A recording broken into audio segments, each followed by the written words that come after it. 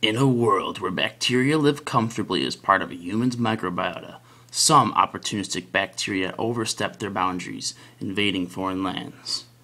As disease begins to permeate the area, the native host fights back, unleashing an antibiotic beast that ravaged the invaders, creating a land where an entire species is targeted and killed, and where no children grow. When all seemed lost, a stray orphan named Graham, who is normally very positive, wanders dejectedly away when he encounters a survivor.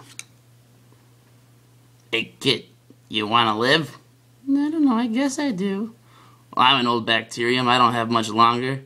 When I'm gone, take up my DNA, my legacy. The methicillin that's killing your species won't be able to touch you.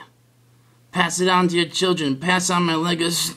As the bacterium lysed, the poor orphan bacterium followed his wishes, taking up the free DNA. Just then, he felt a profound change, a transformation of sorts. He could feel his power growing. Whatever allowed the other bacterium to survive was now a part of him, incorporating into his chromosome an unmatched resistance to the native host's weapon. With this newfound resistance to the devastating antibiotic, the orphan bacterium was able to make children of his own, passing on this power of resistance.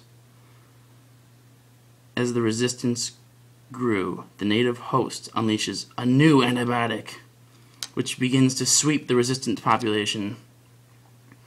Believing his children to be invincible superbugs, he felt no threat from this new weapon, leaving it to his children to continue to pass on these resistance genes.